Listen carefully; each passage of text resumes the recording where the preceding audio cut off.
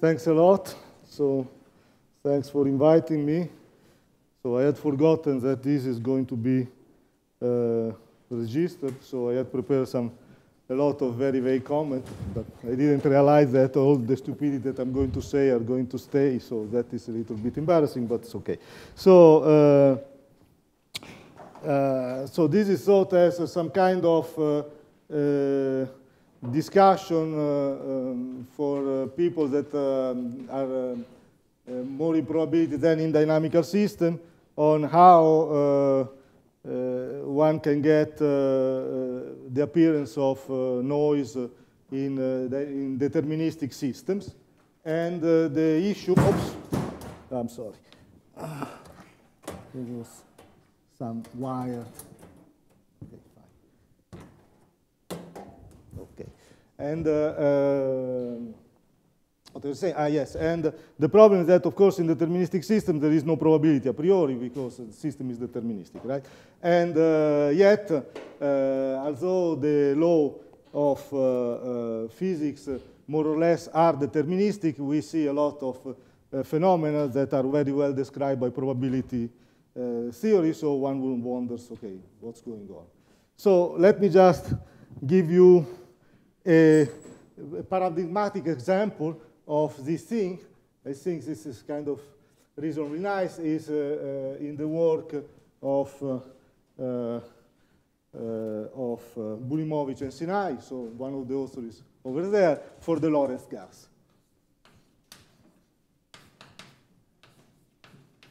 So what is this Lorentz gas? Well, you have a periodic array of obstacles.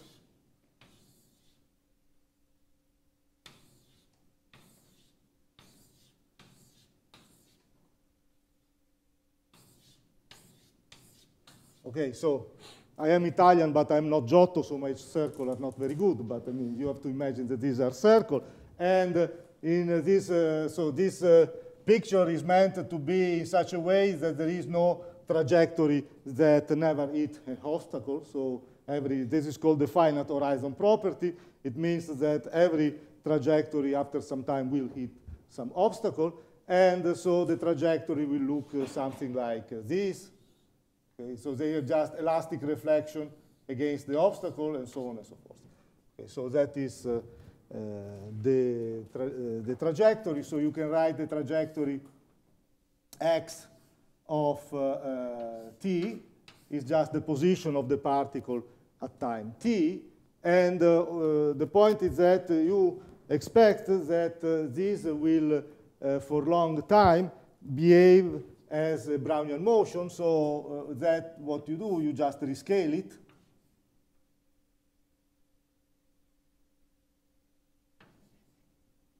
And then what, so this was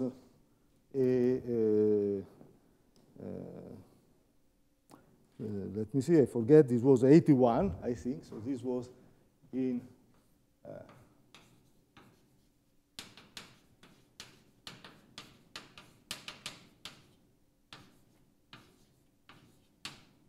so it's a pretty old result, it's last millennia, but this converges to Brownian motion. So that is converges in law to Brownian motion. But what does it mean here? Because as I said before, there is no probability. The point is that the position and the velocity at time 0 are distributed according to some random variable. So it means that if you want the expectation of some function of the position of the velocity at time 0, this is just some x d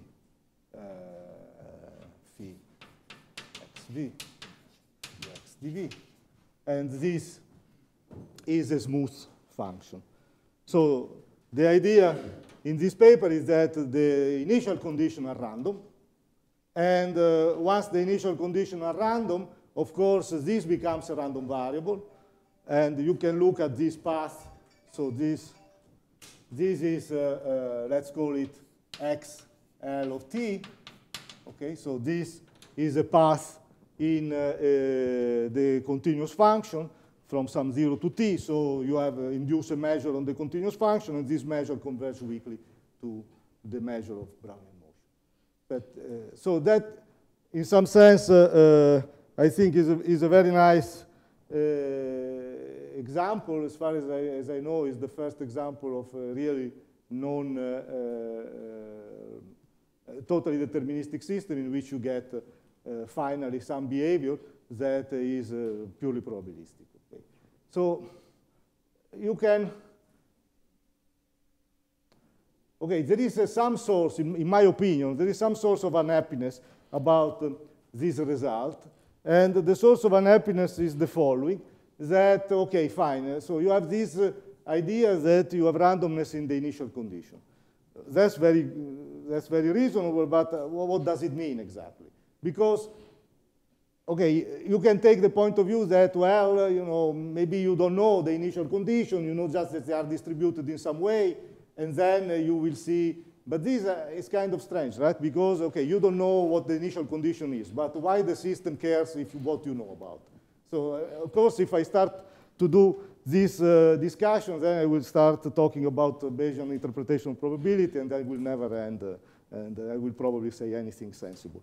So, still, I mean, it is a fact that the system starts with some initial condition and does something. So, it would be more reasonable, I think, to get a result, for example, almost surely. And how can you get something almost surely in this context? So I see two possibilities for getting almost sure results. One is the same problem that you have with Brownian motion. Like imagine that you are given just one realization of Brownian motion. And now you see this realization. How do you decide that it's Brownian motion? Well, it's just a realization. Also, it just goes there, it goes here, it goes somewhere else. And so there is no probability. But what you can do, you can just try to look at the statistic of this path and see if the statistic of this path it's the correct statistic of the Brownian motion. So you have your x, in my case, you have your this one. So you can take, for example, this plus h minus x lt, and then you take ti, and let's say that ti, there are some times such that ti plus 1 is bigger than ti plus h. Okay, so it's just, you have some trajectory, and then you take all kind of increments. So you take an increment of length h along this trajectory, and then you take the average. Okay?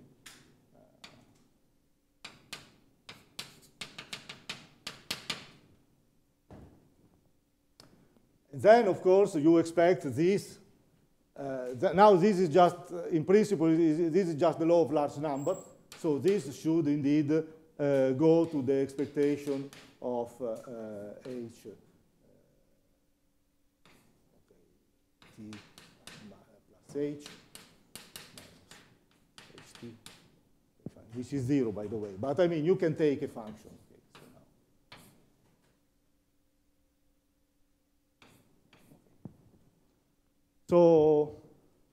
so that, I mean, of course, that happens in the limit in which n goes to infinity and also L goes to infinity. So if this is just Brownian motion, then you just take this limit for n going to infinity, and then you get, by the law of large number, that almost surely for almost all trajectory of the Brownian motion.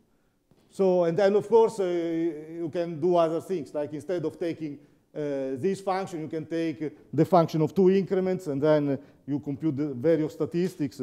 And of course, it seems to me that any reasonable experimentalist, if one see some path, and then start to do these statistics and see that they are the statistic of Brownian motion, then it would be convinced that he is seeing Brownian motion, even though he's just seeing one realization. Yeah? Sorry, I didn't understand. If you fix L, yes.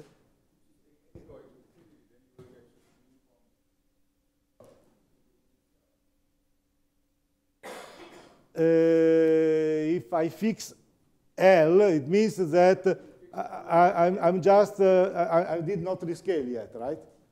But I think the order of limit is kind of important, right? You have to take the limit n and l, they must be connected together. Here, because otherwise you can see something different, yeah? So I don't think.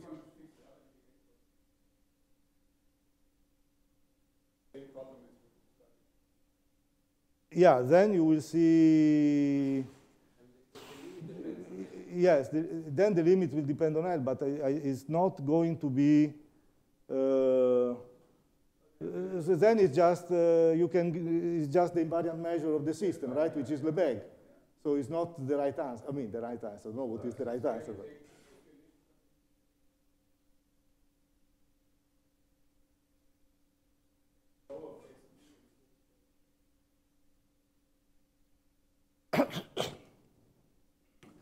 So there is a problem here, I think. The problem is the following, that when you say, you see, I'm trying to say that now there is no probability anymore, but it's not really true, because when I say almost surely, it's almost surely with respect to some probability measure. Now, of course, if I look almost surely with respect to Lebesgue, then that is what you are saying. But the point is that, why Lebesgue? There are other probability, invariant probability measures, right? So I haven't really, I mean, I don't know. It's not that I have taken probability away from the picture. I'm just saying there is one invariant measure that I like particularly for some reason. I mean, okay, it's just a matter of, this is almost sexual preference somewhat, right? So I like Lebesgue, and with respect to Lebesgue, you get this. But you could imagine that you start from a different initial condition in principle, because, for example, imagine that for a while you put some kind of electric field, and then even starting from Lebesgue, you will go to some different measure, right? That will be concentrated in some other way, and now you start from that one as initial condition. So, okay, fine. But, yeah. But in any case, I mean, I find this a little bit more convenient, even though I don't think that this result was ever proven in, for this system. But it seems to be well in reach of current technology. And I mean, at least it would kind of be an almost sure result, and then you can be unhappy about which invariant measure you are considering. Yeah? You want to?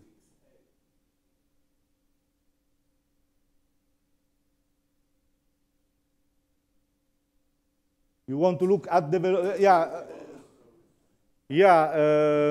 no, but you cannot go to a Gaussian distribution. This is the energy is, you go to the uniform, yes. Yeah,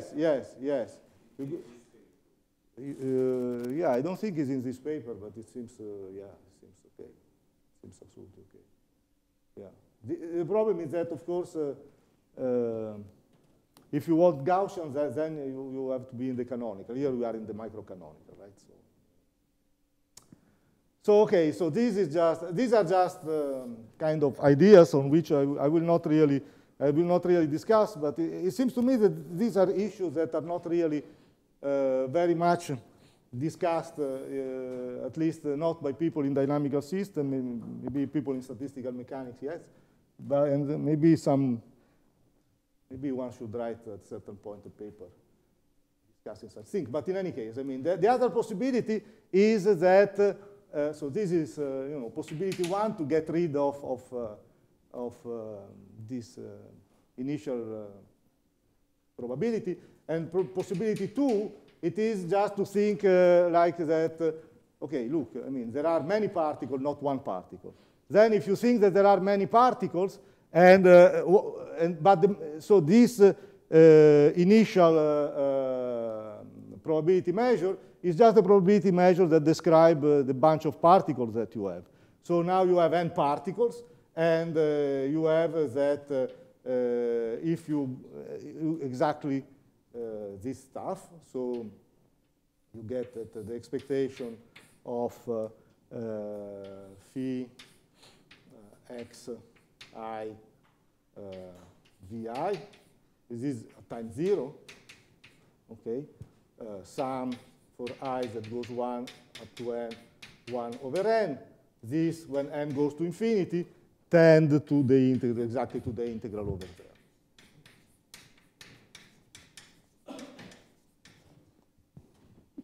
So this, and this particle, we assume they are independent. Then, if this is the case, you have a bunch of independent particles, and this is, since they are taken out of this distribution, then again is the law of large number, you get this, this fact. But if you look at time t, now, well, if you look at time t, then again they are independent, because they were independent before, they are independent now, and then you get that they will converge to, so if you look at time t, then the convergence will be to some initial, to some other distribution, and the distribution, of course, satisfies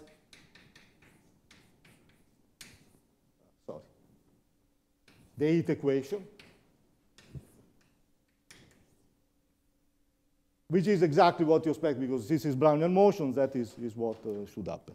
And now, since this is a law of large number, then this happens almost surely. So it means that almost surely, if you have this bunch of particles, for almost all the initial conditions, you look at time t, and you see that the distribution is the distribution that you would predict by heat equation. So assuming that they move as a Brownian motion. This always after the limit L going to infinity. Here always there is a question of, I mean, here I'm taking first the limit n to infinity, first the limit L to infinity, and then take the limit n to infinity. So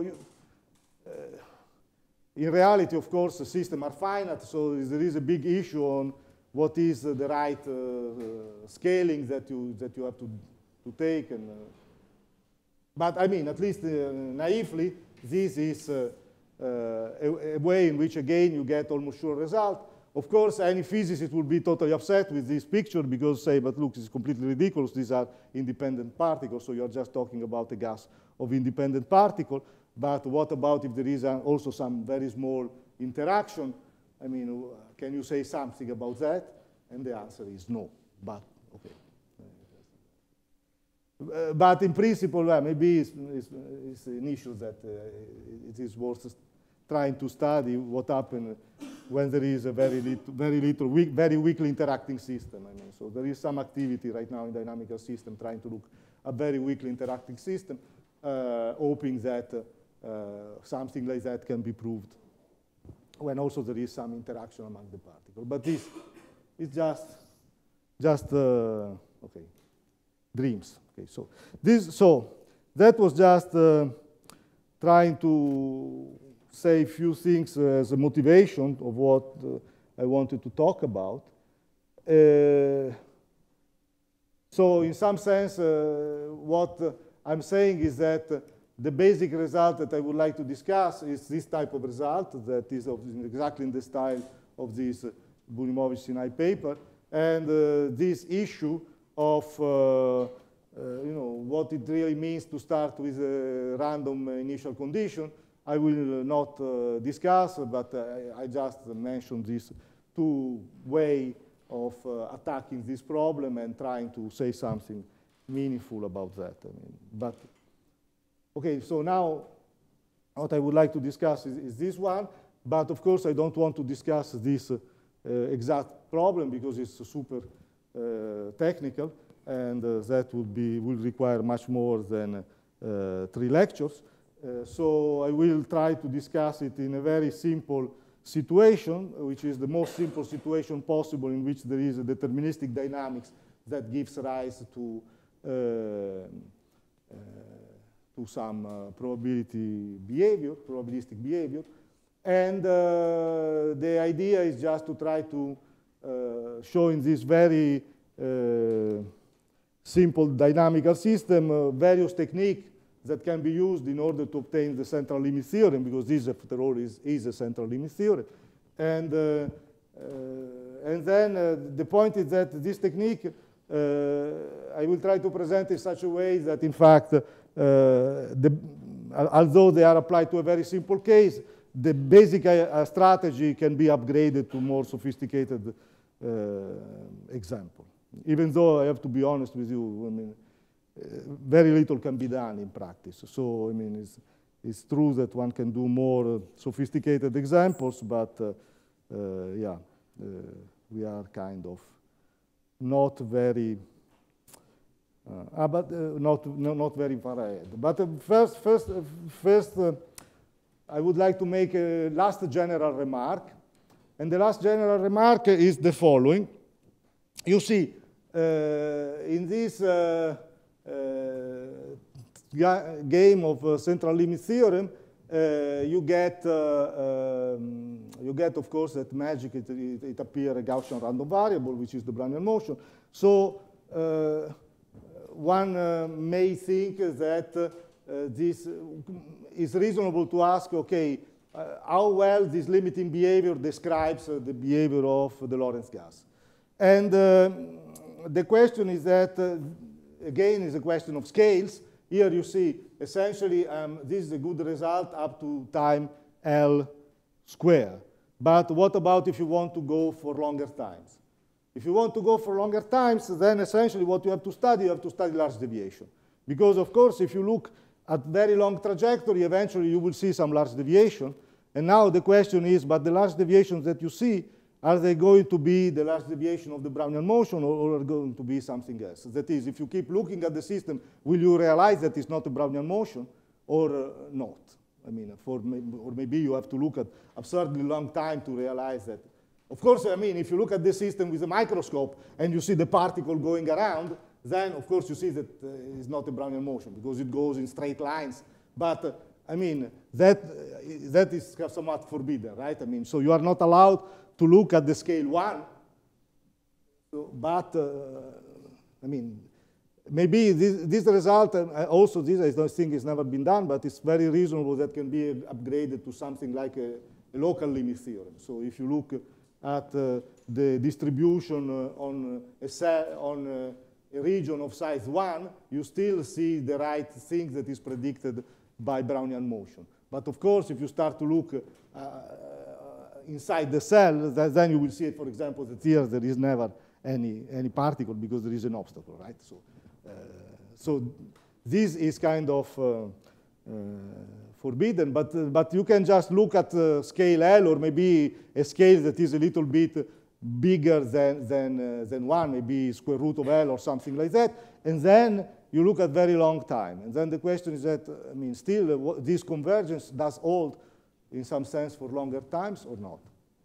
And so this also is an issue that I don't think has been investigated for the Lorentz gas, but it has been investigated for simpler system.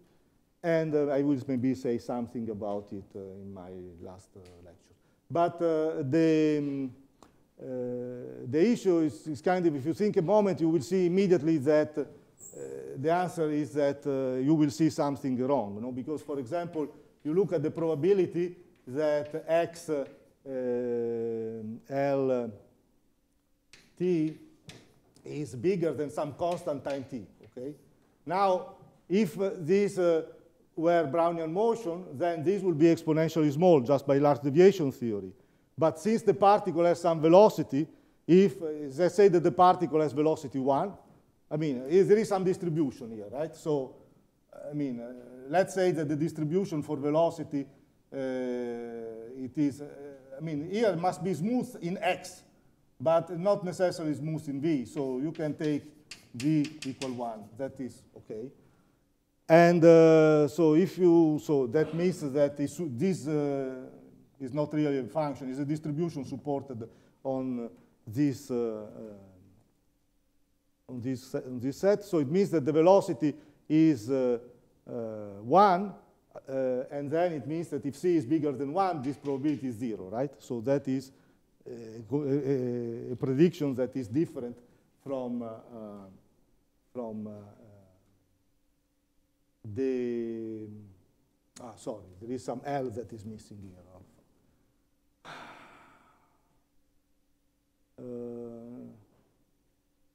No, I think it's okay. So, it's not what I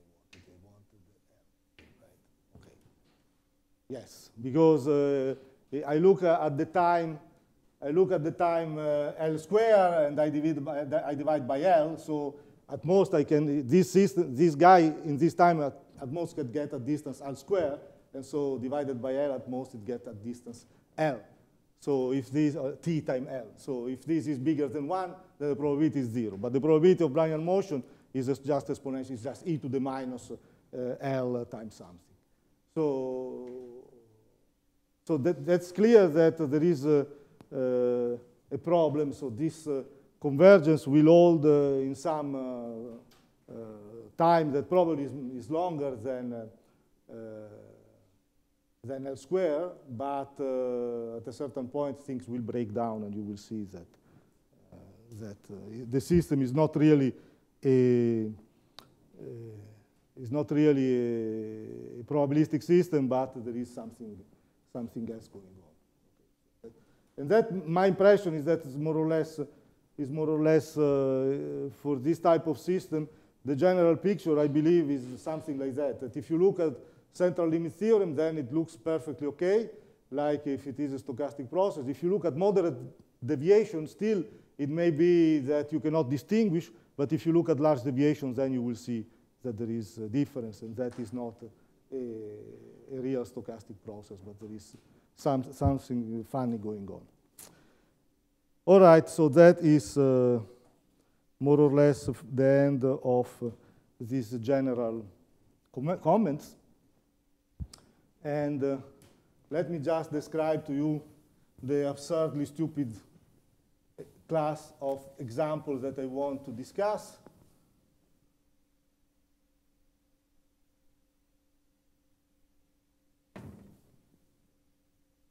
So what is the key property that allowed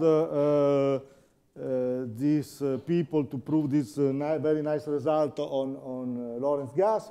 The key property is what is called hyperbolicity, or strong dependence from initial condition. The basic fact is that if you have a bunch of parallel trajectory that hit an obstacle, then since the obstacle is convex in this case, then this will, after collision, will be a diverging bunch of trajectory. And so if you have a distance here that is delta, this will grow, and every collision will make it grow. So there is a mechanism whereby if you have some knowledge of the initial condition, you follow the dynamics and you lose track of the initial condition at an exponential speed. So typically, if you have two initial conditions, x, let's say, let's call xi the initial condition at time 0, and then you have another initial condition, xi prime, at time 0, and the distance of this is delta, then you wonder what is the distance of this initial condition at time t. And this typically you expect to be something like exponentially growing. Of course, this is just infinitesimal if these are very close. If they are at a certain point when this is of order 1, then it doesn't make any sense. But I mean, for very close by initial condition, you expect that you have this exponential increase in the distance of two nearby initial conditions. And that essentially is the mechanism that substitute the loss. Yeah, I mean, this is essentially says that the system has some loss of memory somehow. I mean, the system is deterministic, so it has no loss of memory, right? If I know exactly the initial condition, I know what will happen in the future, and if you tell me in the future where I am, I know where I was in the past, because this system is reversible. So there is no loss of memory, but the point of the loss of memory is the following. If you know the initial condition with some little mistake, then this mistake increases extremely fast, and after some time, you have no idea where you started from. Because, so that is exactly what happens for example, weather prediction, right? I mean, now you do a lot of very complicated measurement of what is the weather today, then you write some very suspicious software that should predict the weather tomorrow, and more or less it works. But if you want to know what will be the weather in a month. It is much more efficient to know that in a month it will be what it will be kind of July, and in July most likely there is sun, and that prediction is more or less as good as the one that you can get crunching number like crazy on this computer. Yeah? I didn't understand, sorry.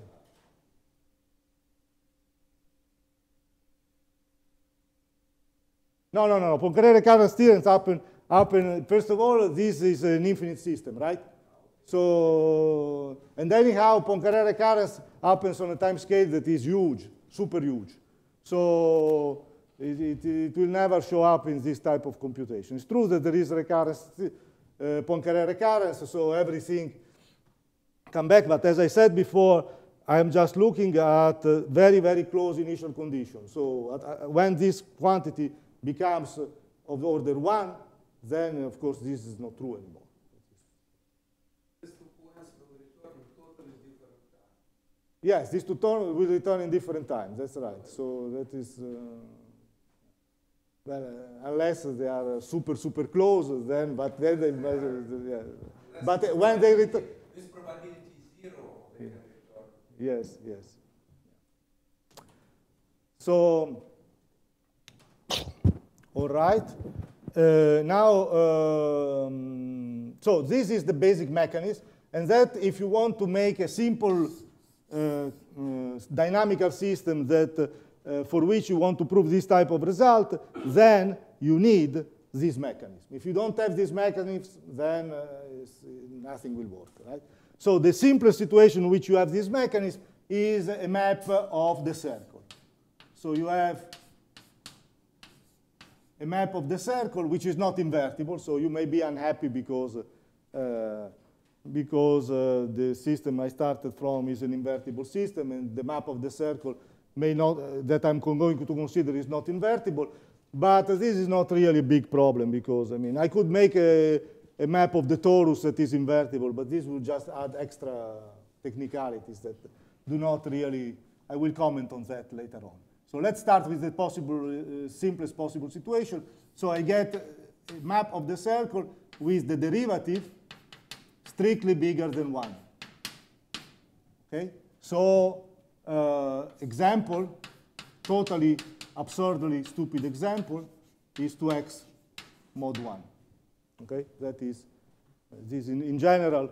And then also I want f in general to be smooth, so of class C2, let's say. So there is some activity in dynamical system trying to find what is the minimal smoothness that make the game work, but honestly, I don't see what the point is, because I don't know of any example in which this is really relevant. I mean, maybe there is some. Well, yeah, maybe there are some examples in which this is relevant, but anyhow, I mean, this is not something I want to discuss on. So I just take C2, or you want to see, let's forget it. That's it. So it doesn't matter. I mean. All right, so now you have this very simple case. And this, of course, has the properties that you have, that you want, because if you take 2 points, then you iterate with this map, and for some time they will diverge exponentially, right? If you have 2 nearby points, since the derivative is bigger than 1, so fn x minus fn y, okay, this, it is the integral from x to y of the derivative c dx, and then since this is bigger than lambda, it means that the derivative of the nth iterate of the map is bigger than lambda to power n, so this is bigger than lambda to power n x minus y.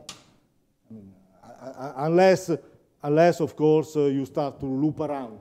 So, because this is mod 1, so if these 2 points are still at a distance less than 1, then this computation is correct.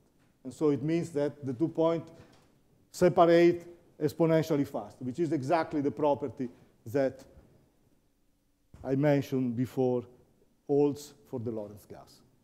Okay, very well. So now I have such a system, and given such a system, I want to see if I can say something. So of the type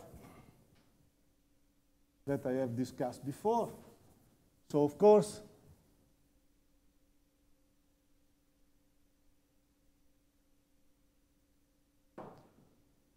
the simplest possible case is just to take a function phi, and then so you take a function phi, and then you take 1 over. So the first thing that you want to do, of course, is the law of large number.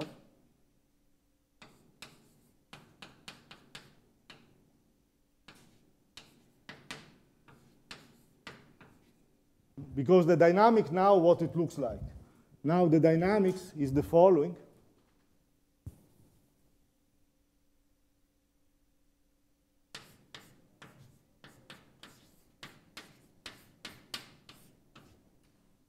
So this is the dynamics. It's just given by this map. So you take an initial condition, you apply the map. This is where you are at time 1. You apply the map. That is where you are at time 2, and so on and so forth. And now that you have that, you want to look at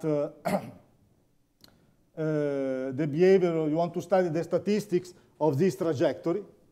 So in principle, you can do what I did before. You can create Z, L, T as sorry. Okay. Now you have an observable phi, and now you have phi xn, and these are your variables. So this is what it is. This is the equivalent of an increment in the Lorentz gas, going from 1 to the next obstacle. You just move in space by something, okay? And if you want to find the position, that is what I was looking at, you have to take the sum of this object. So the sum of this object will be sum from I that goes from 0 up to n minus 1 of phi of xi, and this is my variable z n. Yeah.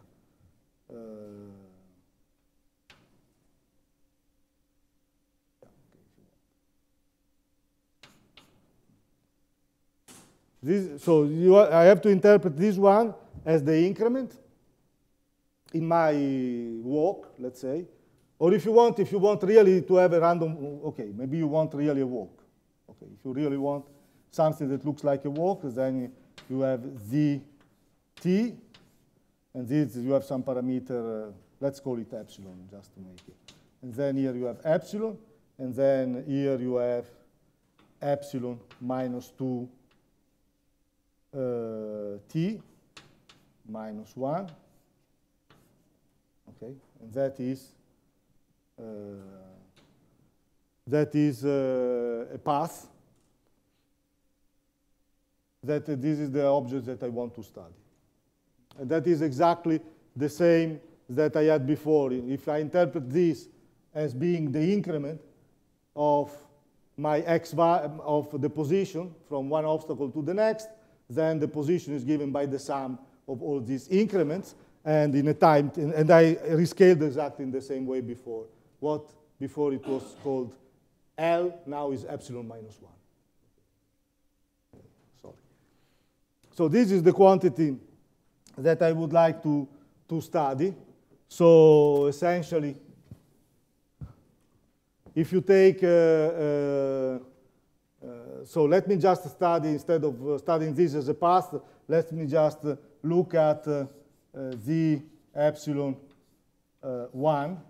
So just at time 1, what happened? So I have just to look at epsilon sum for n, for I, it goes from 0 up to epsilon minus 2, sorry, of phi xi.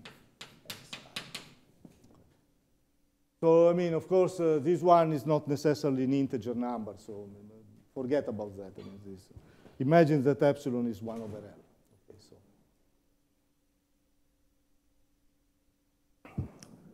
Okay, so that is the quantity I would like to study. But of course, I mean, there is some basic fact, no, that probably the first quantity that you want to study is this one, which is just the average. Because in the Lorentz gas, it happens that the increment has 0 average. Okay, that's why you can, but in principle, if I take some arbitrary function phi here, there is no reason why this should be 0 average. And then also there is the question 0 average with respect to what? What is the measure? So, again, there is the same problem as before.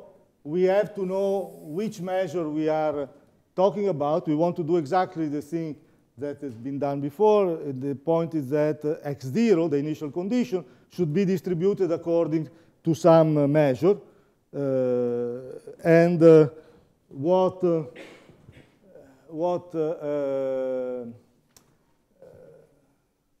What I will do, I will take the situation in which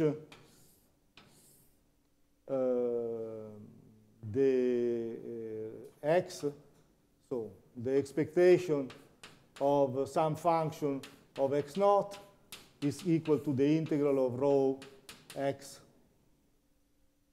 phi x dx, where rho is C1. Okay, that is again a matter of again sexual preference. I like Lebesgue. So, but okay. So this means that the initial distribution is the initial condition is distributed arbitrarily but smoothly with respect to Lebesgue. And this is a probability measure, right? So.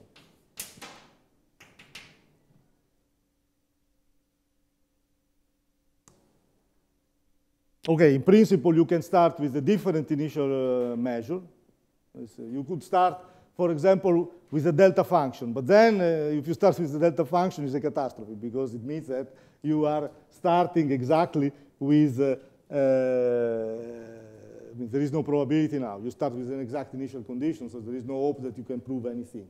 So it's clearly that the class of measures you started with makes some difference.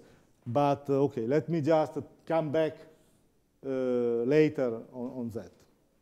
So now this is my choice.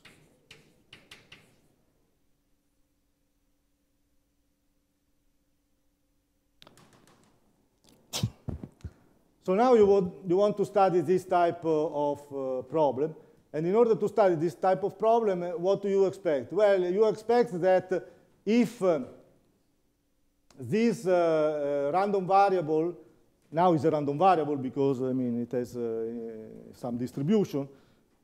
So if random variable, maybe it will go to some special measure.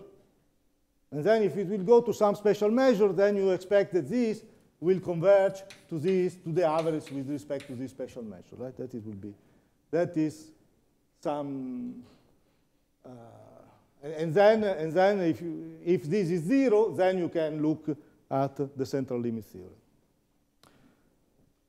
So that is the first problem that you need to attack, and that requires a little bit of work. No, yeah, but that is that will happen almost surely because it's a local. Yeah, I mean, there is epsilon square. This is a law of large numbers, so I mean. So let me just start discussing this, because if we do not know how to handle this, there is no way we are going to handle anything, right? And so there is a basic paradigm that I think that nowadays people use when trying to study the statistical property of dynamical system, and the paradigm is that it is a Markov chain. Okay, maybe it's a degenerate Markov chain, but essentially it is a Markov chain. So the idea is that try to do the same thing that you do for Markov chain, and if you can set up the business in such a way that things look like a Markov chain, then you have an industry, which is the industry I'm going to discuss in this lectures, which is the following. Look at what people do in Markov chain and copy without any shame. Try to just see if it works in the same way. So that's the first problem that I want to discuss, is that in which sense I can discuss this as a Markov chain. So the idea is the following.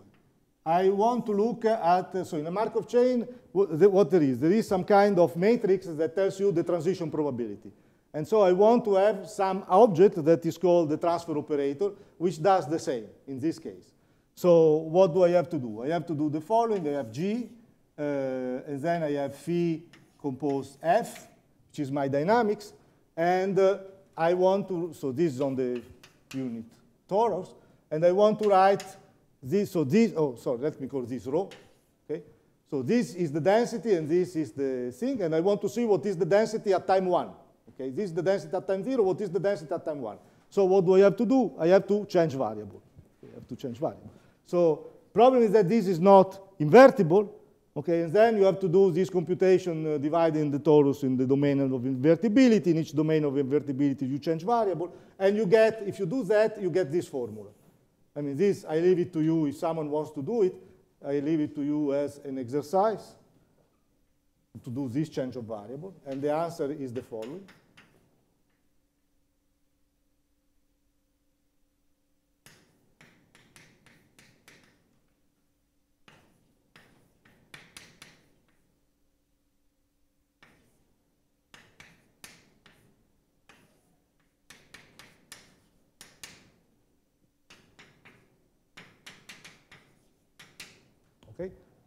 So this is the answer. I mean, this is just the Jacobian of the change of variable. And of course, since you had to divide the interval in sorry, this is one dimension. You have to divide the circle into the domain of invertibilities, and you have a certain number of domain of invertibility. Every point has a certain number of preimages. For each preimage, you just sum the value of the density at that preimage, but there is this factor that comes from the change of variable. So this is just a trivial, totally trivial computation that if you don't believe, you can do it by yourself. And so it means that it is a good idea to introduce this guy.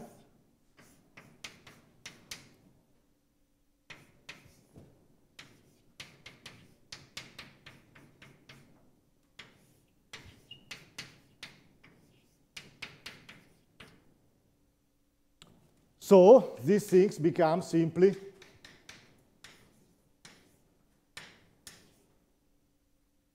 so that is essentially what the dynamics does to density. If you have a density, if you have a probability measure that is described by a density, and you want to know that, and want to know what how is described the probability measure at time 1.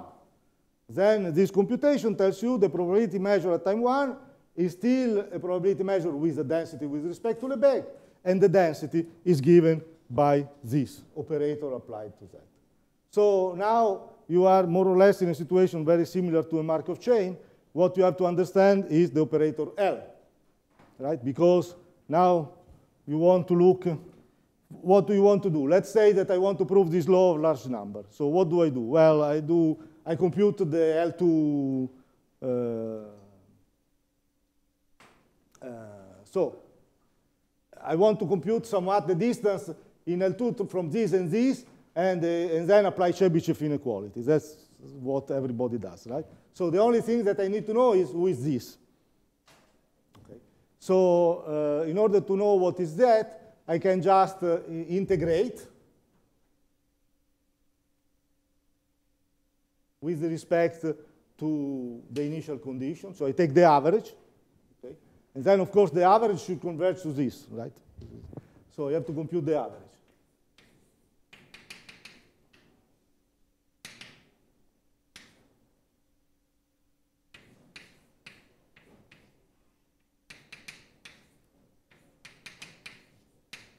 Okay, but this is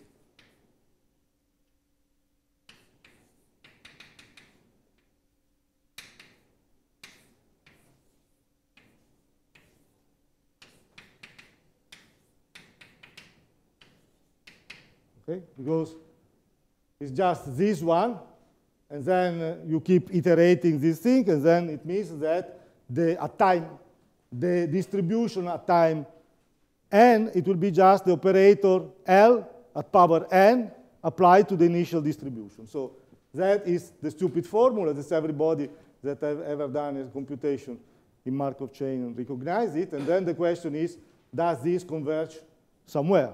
If this converges to something, then I know that it will converge to the density of some measure that is the invariant measure, which is this guy over here. Okay. So everything boils down to try to understand the property of this operator. So there are some general trick that, yeah? I have no idea at the moment. That's what you have to prove. If this converges to something, then it will converge to a density that is the density of an invariant measure. That is the. This one is a function, right? Okay, so the question is, does this converge to some rho star? If it does, then this will converge. Then, I mean, if this converges to some rho star, this is an average. So this will converge to the limit, right? So then it means that this will converge to rho star x phi x dx. So it means that this mu, it is just a measure with density, the density is rho star.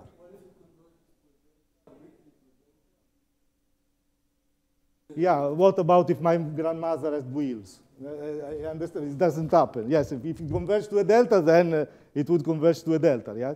I mean, that's, I don't know what it converges to. That I haven't discussed yet. I'm just saying, if it converges to something with a density, then you get this. If it converges, if it does not converge, it could be that it does not converge at all, right? Why should it converge?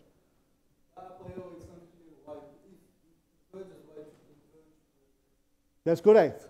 It's not, nothing is clear at this moment. Yeah, that requires some, because I mean, for Markov chain, this is just a matrix, right? So a matrix, you know that what's going to, there will be a maximal eigenvalue. If the maximal eigenvalue is simple, then everything is obvious.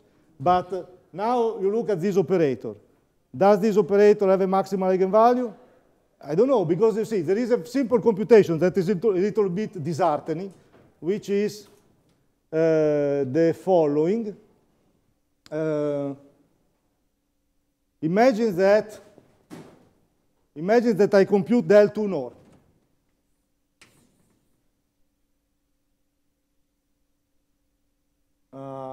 Wait.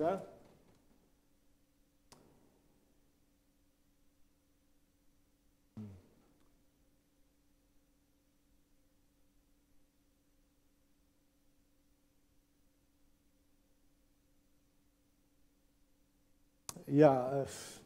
Let me consider this other case, right? Imagine that you have, now because this is a little bit, I mean, the computation will be a little bit more complicated because there is this sum, it is not invertible. But imagine that you do instead the same argument with the map from the 2 torus to 2 torus that is invertible, okay? Then the transfer operator, so the map now is, for example, let's imagine that the map is xy equal 1, 1, 1, 2, xy mod 1, okay? Imagine this case. And then you look, you do the same argument, and you discover that now the transfer operator L is equal L rho of x. Now it is simply equal to rho computed on the preimage. Why is that? Well, because you do exactly the same thing, and now the problem is that the preimage is only 1, so this sum that has only one element. On the other hand, here, since now you do a change of variable in 2 dimensions, it will appear the determinant of the Jacobian. But the Jacobian is exactly this, and the determinant is 1. So there is nothing, so that you just get this operator. And now, if you get this operator, you start, let me just do a computation of del 2 norm. Okay, so this is, notice that in this case, the Lebesgue measure is invariant. Okay, because the determinant is 1. So the Lebesgue measure is invariant. So now I do the computation, I compute the L2 norm of this guy, and what do I get? I get that this is rho square, compute f minus 1 of x dx, but Lebesgue measure is invariant, so this is rho square of x dx. So the operator is unitary. If the operator is unitary, then the spectrum, it is just the unit circle. But if the spectrum is just a unit circle, the idea that there is a maximal eigenvalue is a little bit stupid, right? It's not going to happen. So it means that this idea that, yeah, I look at the maximal eigenvalue of this operator, for dynamical system, it may be a little bit naive. And if you do this computation for this operator in L2, which is the computation is slightly more difficult, but I don't want to do, you find the following answer. This is 1, and the spectrum is this one. All the whole disk is a spectrum of the operator. So this is the operator of sigma in the spectrum in L2 of this operator is this one.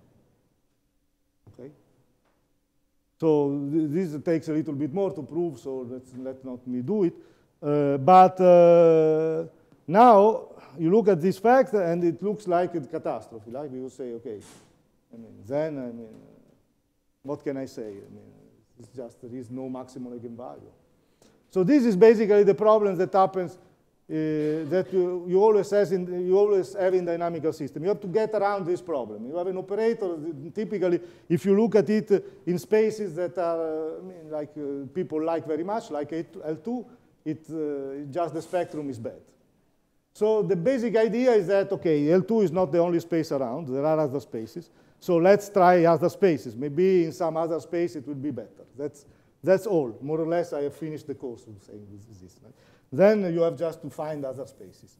Okay, so in this particular instance, it is, so for this case here, it is a little bit complicated to find these other spaces, and I will mention it later on. But for this case, it is kind of easier because look, there is one basic computation that is the following. Let's look at what happened at the derivative. Okay, so let me just, I want to compute the derivative of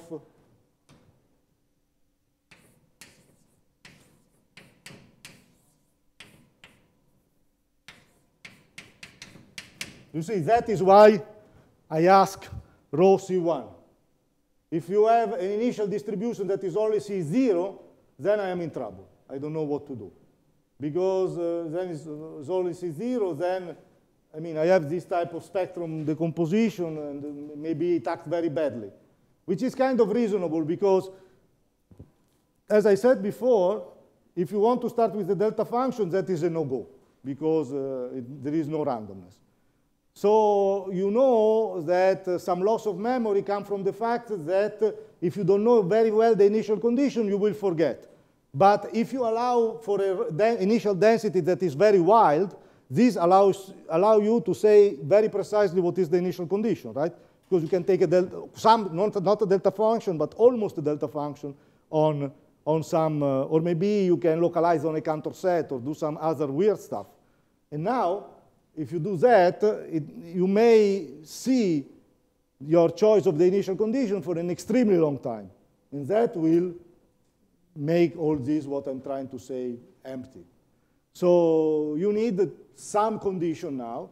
And the condition that I chose is this one. And this computation is going to show why this is nice. And the reason why it is nice is the following, that if I do this, then I have to do the derivative of this quantity here. So the derivative of this quantity, it will be a sum, of course. So, okay, I have first to take the derivative of the numerator. The derivative of the numerator will be rho prime of y. But then I have to remember that I am taking the derivative with respect to x. So I have to take the derivative of y with respect to x. And since this is the inverse, it is just 1 over f prime. And so that means that here I will have square And then I have to take the derivative of the denominator. So the derivative of the denominator will be rho y, and then it will be this square. But then again, I'm taking this will be the derivative with respect to y. So now I have to take the derivative with respect to x. So this is another inverse. And now if you look at this, you can rewrite this stuff as L applied to rho prime divided f prime plus minus L applied to rho divided f prime squared. Oops. So it's very nice because you see that we have this condition of expansivity. So the derivative is bigger than lambda. So it means that 1 over the derivative is smaller than 1 over lambda. So it means that if I start with some rho that has a peak, it's very big, when I apply this operator, this will be brought down by a factor 1 over lambda. And then I pay a price here that is more or less fixed, because this is kind of. So, but I have to make this, so this inequality looks very nice, but I have to make it a little bit more useful. So the simpler way to do it is to integrate it. So I just take the L1 norm of that, but I need some space. Okay, this one you remember, so maybe I can erase it.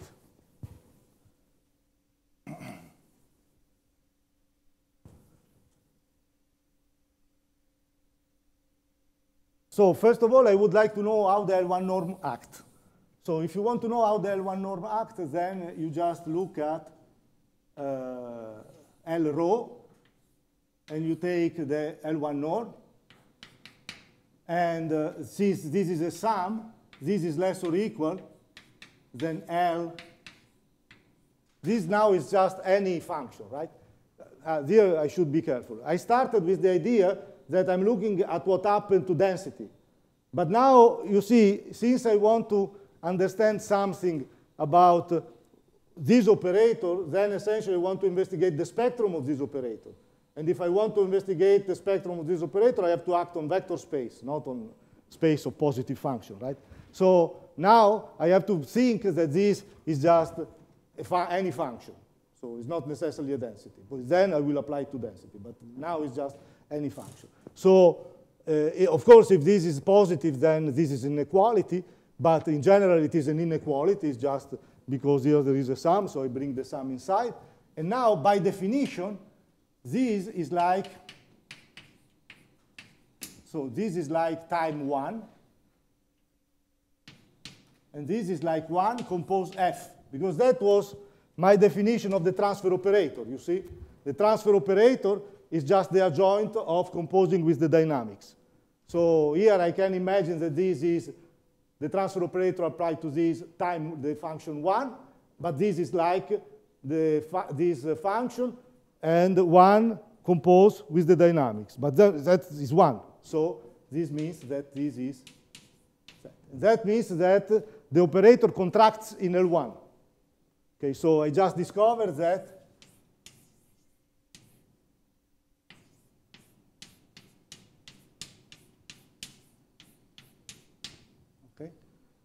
so there is some contraction in L1. That is kind of nice. And now that I know that, I can integrate this stuff. So I can take the L1 norm of the derivative. And this is less or equal than what? Well, you see, here I have an absolute value. I can bring the absolute value inside, so it's less or equal. This one is smaller than lambda to the minus 1. And then I get the L1 norm of the derivative using the fact that is a contraction in L1, the operator, because here I would get the L1 norm of the operator applied to this, but since it is a contraction, it is just smaller than L1 norm of this. And then I have this part, and this part, there is, oh, sorry. Nobody told me anything. But of course, if I take, yeah, this, okay. This is my mistake. Sorry, I copied this mistake from my student. I mean, I forgot to take, when you take the derivative of this, of course, you have the square, and then you have the second derivative of f. So I forgot to write. Okay? But it doesn't matter. This one, since I assume that, I erase this. I assume that the dynamics is C2, and now you see why I did so. Because in this estimate, the second derivative of the dynamics appear. So since I assume that the dynamics is in C2, then this is just bounded by some constant. And then if this is bounded by some constant, then I have that this is less or equal than this constant time del 1 norm of L rho. But since I have this is less or equal than B del 1 norm of rho. Okay? So now I get these inequalities. Okay? Now these inequalities in dynamical system are called Lasota-York.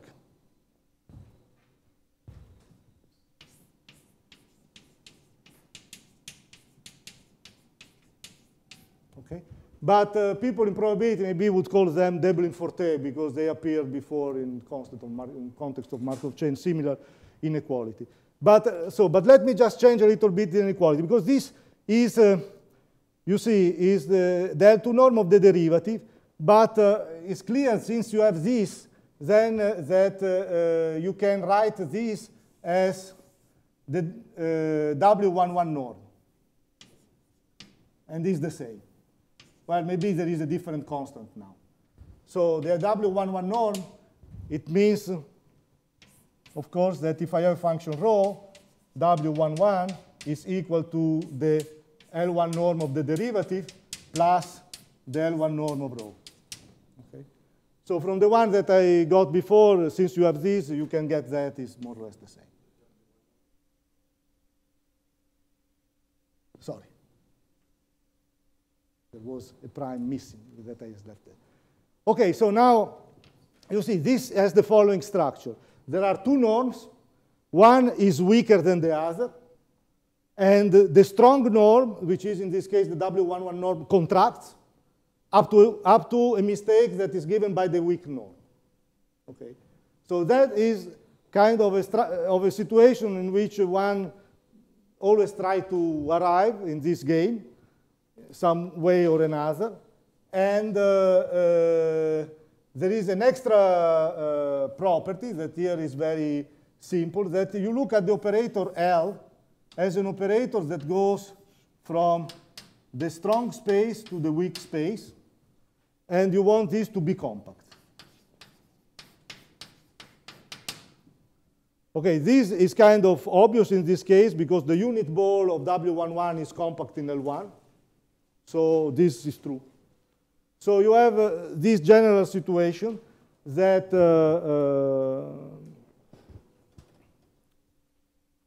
you get. And now there is some theorem. It's a theorem due to Anion, which says the following. So maybe I write the theorem on the opposite. So this is, there are very many versions of this theorem. Actually, you can prove it using the analytic Fredholm alternative or some other. I mean, but the point of view is that the Anion version is particularly nice because it does have very little hypothesis. In particular, it does not require the Banach space to be separable. So my first reaction was, this is ridiculous. When is ever going to happen that you get a non-separable Banach space? But then you just start to work with L infinity and BV, and then you are in trouble immediately, right? So the fact that the Banach space does not need to be separable is kind of useful. So the theorem of Anion is abstract. It just says, imagine that you have two Banach spaces, B and B weak, and you have an operator and L from B to itself. It's also from B weak to itself. Also is an operator that you can see it from B to itself. So you can restrict it. So this is weak in the sense that one is contained in the other, right? So this space is like W11 is contained in L1. Okay. So you have an operator that is defined here. Of course, this operator is well defined. See, I never discuss where this operator is defined. I just define it on smooth function. But it's clear that once you see this, it's obvious that you can define it as an operator in L1 because you just take any function in L1, you approximate it. But anyhow, I mean, and then you get that is a bounded operator. So you can extend it to L1. So now you have this operator on L1, and which is exactly this. The operator is also defined by B in itself, in that I checked. I see.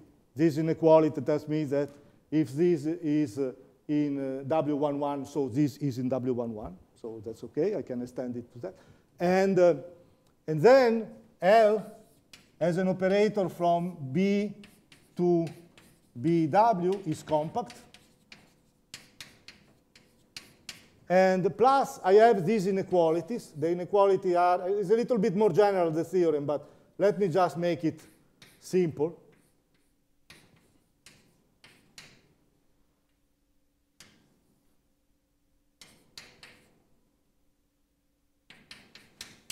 So it's power bounded, and which is the case because, sorry.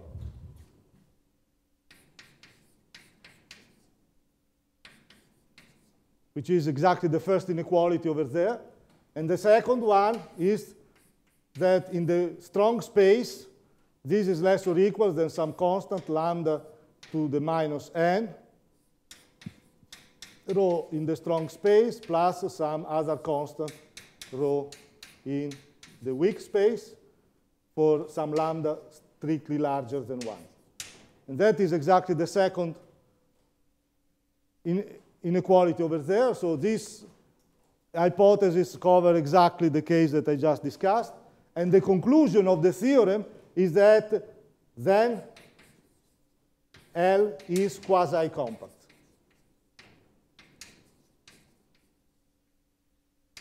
And the essential spectrum of L is contained in a disk of size lambda minus 1. So it means that here, in this case that I'm looking at, I have the following. Spectral radius is 1. You can see it from here. So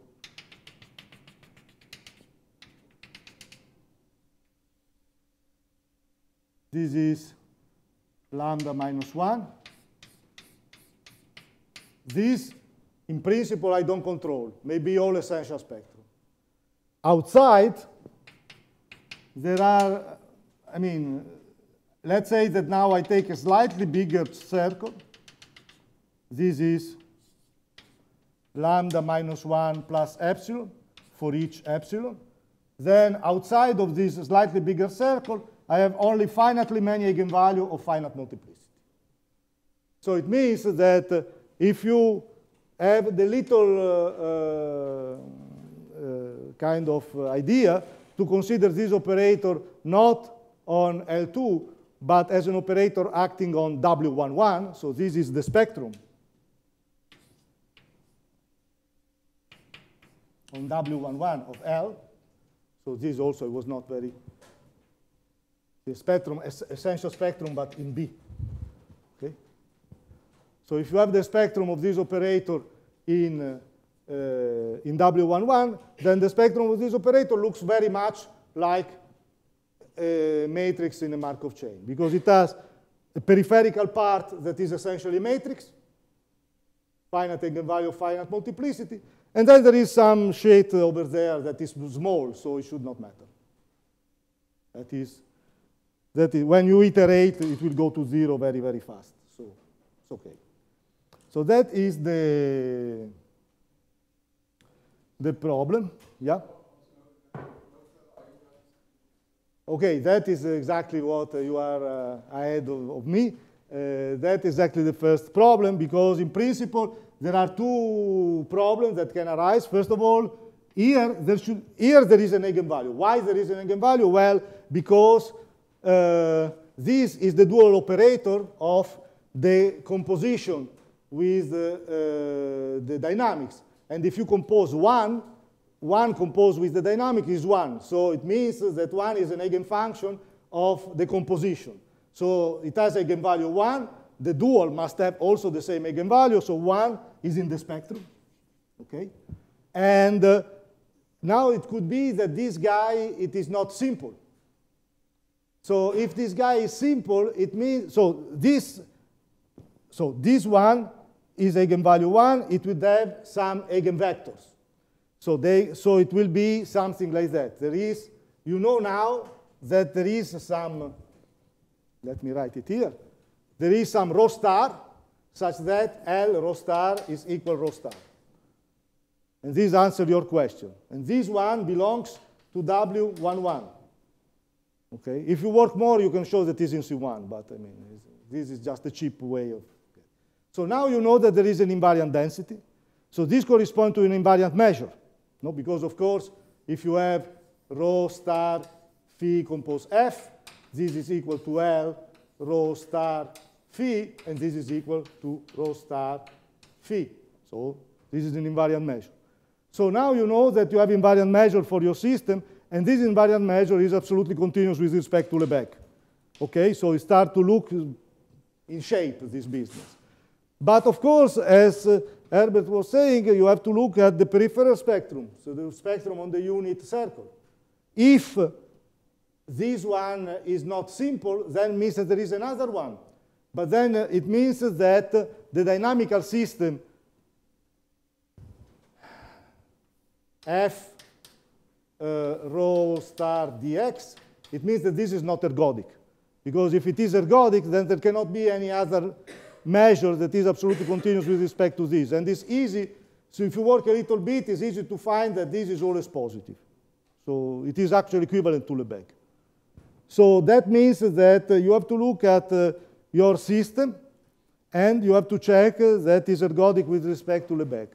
So this requires, but this is kind of obvious, right? Because things, if you take a small interval, this gets blown by the dynamics, it gets bigger and bigger. After some time, it covers everything, so it's kind of not so hard to show that it's not possible that, because, yeah, it's not possible that you have two invariant measures in existence.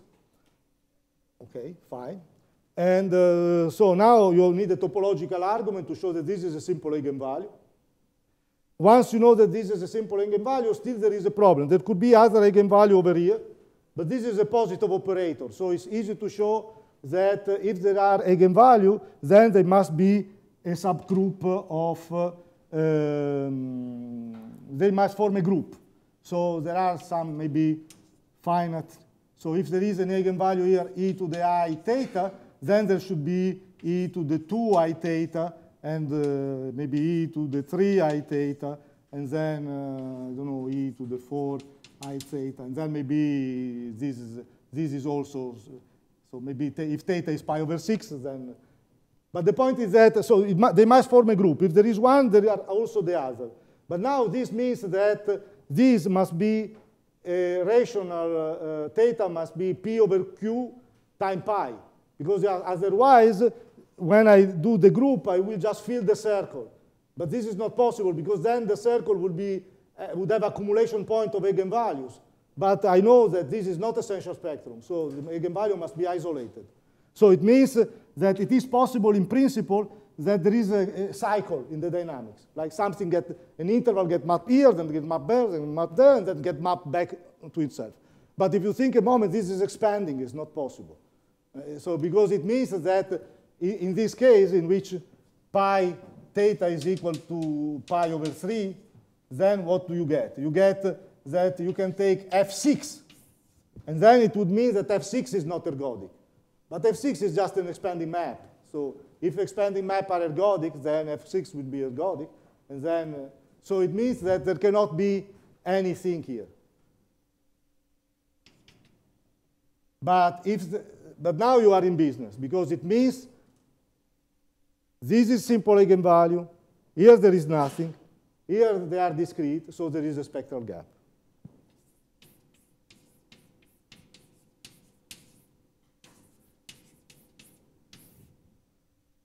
So if you have a spectral gap, now you are exactly in the same exact situation that you have for Markov chains.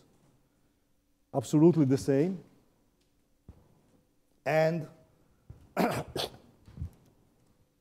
and so, what does it mean? It means that your operator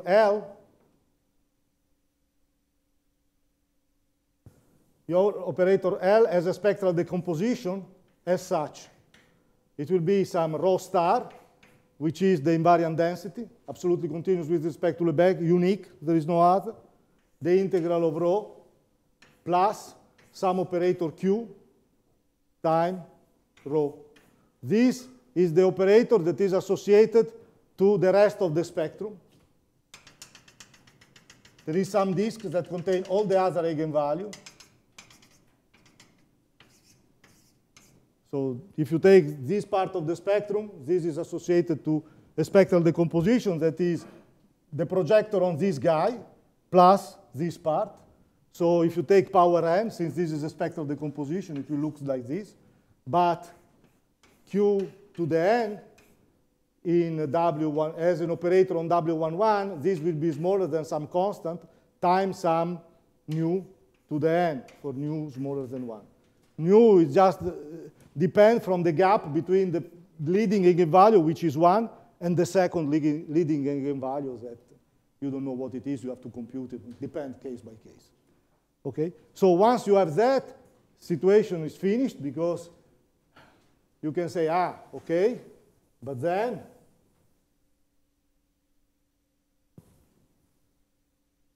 here I know that I get epsilon square sum over I that goes from epsilon minus 2, and then I use the spectral decomposition, so this will be just rho star. Now this is a probability density, so this is 1, and then I get time, so rho star phi plus something that is of order nu to the I. Okay? So of course, this will just converge to rho star phi, which is what I call there mu phi. Okay. So now you know what it means to be zero average. If this is 0,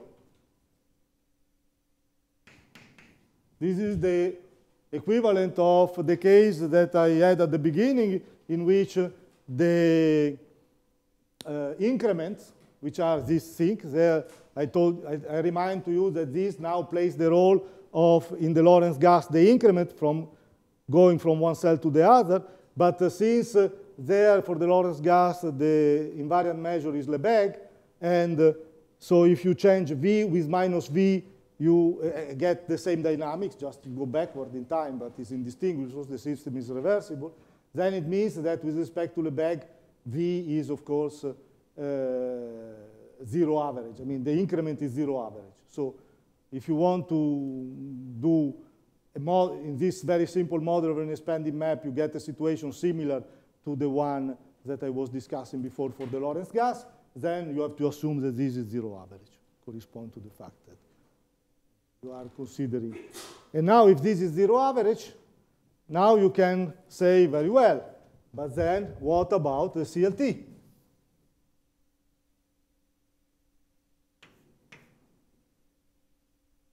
Sorry, there is one, sorry, I remember now that I promised to discuss the type of convergence there. Okay, if you want to, okay, let's just discuss the type of convergence. Now, you know that since it's zero average, you converge to 0, okay?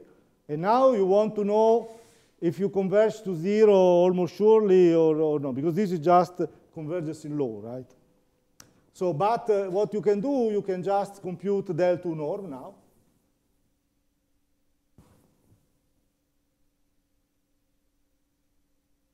This is kind of a stupid computation, but it just to show you how this paradigm that, in fact, I think as if it was a Markov chain works, because this is exactly the same proof that I would do for a probabilistic system. I just look at the expectation of epsilon square sum I that goes from 0 up to epsilon minus 2 of phi xi, and I take the square, and this is what? This is the sum of I and j from 0 to epsilon minus 2, epsilon to the 4, and then I have the integral. I have now, let's do it just to make things, well, it doesn't matter. So I have rho, and then I have phi compose fi, phi compose fj. Okay, and now I have epsilon to the 4. So now I have two possibilities, of course, now. So I just have the case in which I is equal to j, which is just phi square times fi, so I can put it on the other side, li. And then I have twice the case in which one is bigger than the other. So this is just the same j smaller than that. And then in this case, I have rho, and then I have phi compose phi I minus j phi, and then here will be compose phi j that I put it on this side. Okay. Right.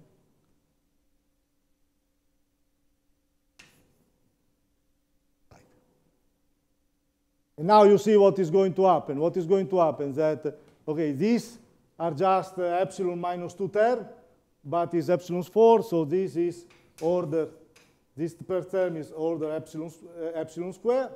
And here instead, I have in principle epsilon to the minus 4 terms, but this sum, when it is clear that when I is larger than j, here you see I have a situation in which, let me just do the case in which this one is exactly the invariant measure, which will happen very soon. Because you see, you apply this operator to this guy, as soon as j is a little bit big, this will be essentially rho star. So essentially, this is like rho star. Well, you can, I'm just, don't want to do all the detail, but this is just rho star, and then you have this compose phi, let's say this called this k, phi. And now you just, again, use, you get phi, and then you get L to the k, rho star phi. Okay?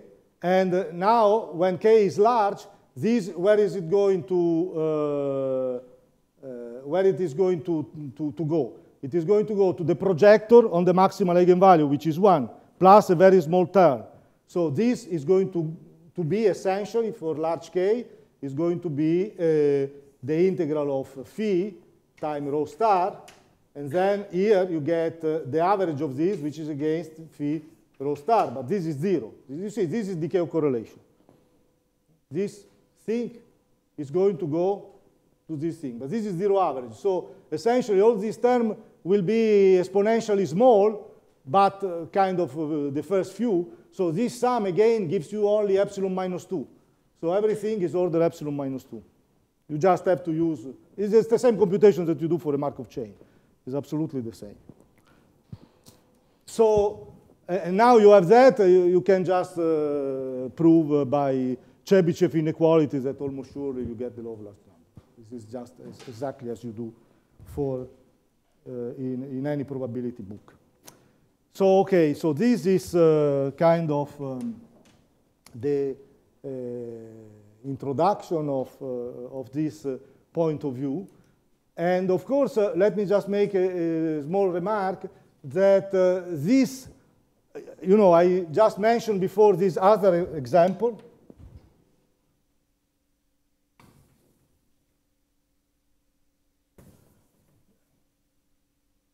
I mentioned this example in which the dynamics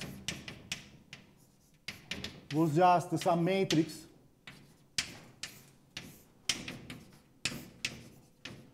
on the torus. And now you see that this naive point of view will not work for this one. Because, OK, this is true. Fine. But once you try to take the derivative, the problem is that this is you're taking the derivative of a function phi composed with f minus 1. So essentially, the derivative will be just multiplied by this matrix.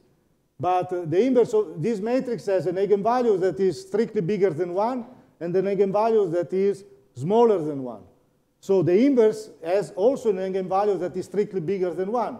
So it means that if I look at the norm of the derivative, this will be actually generally bigger than the derivative. Well, this is just a gradient, right? Than the gradient of phi. In L1, let's say. This, in general, there is no, sometimes it can be smaller, but in general, you can find easily a direction in which this is the case. So it means that the derivative grows because there is a direction in which the dynamics contract, so the inverse dynamics expand. So that is a serious problem that has kind of stuck this point of view for ages. But finally, people understood how to fix it, so I will say something about it. But first, before going to that, I would like to look at this problem, which was the plan for the lecture of today, was to show how to handle this problem, which technique can be applied in order to study how this converges to Brownian motion. But of course, I have finished my time, so this I will say tomorrow. But just tell you some little preview, like in movies, that at a certain serial, that at the end of the serial, they tell you what will happen in the next episode. So maybe you are going to watch it, or maybe not, because you didn't like the preview, because your nice character died, or something like that. So now the point is that I will just explain the three possible ways of attacking this problem. One is a trick that is due, I think, to Gordon. And it is a martingale approximation. So you just try to take this quantity and see it as a martingale plus a coboundary. And then if you succeed in doing that, of course, you can use the CLT for martingale. The other one is a trick that it is due to, I don't know, I think to Givarch and Iredin, or maybe it existed before, I don't know. That I learned it from them.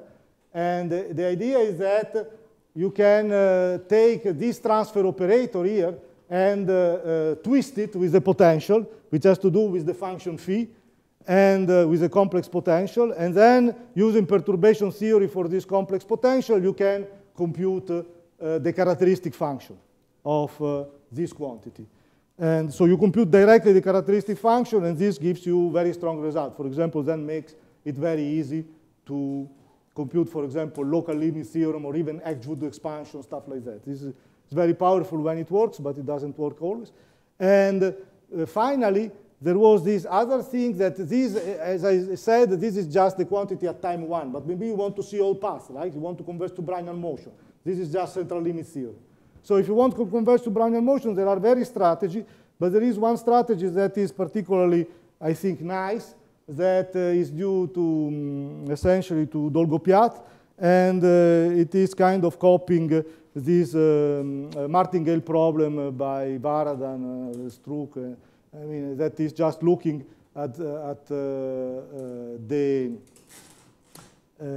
like looking at the measure in path space and show that the limiting measure satisfies some martingale problems that has a unique solution, and the unique solution is the Brownian motion. So that is kind of three way of handling the problem. They are, as I announced, all copied by probabilists, so probably there is nothing interesting for probabilists, but it's kind of interesting that this kind of idea can be applied to dynamical system, and always the motor of this application is rests always in this spectral picture, that you can somehow are able to see that the operator, even though at first sight it's a bad operator, nevertheless, if you look at it in the proper way, it has some spectral gap. Okay, I think that is enough for the day. Sorry.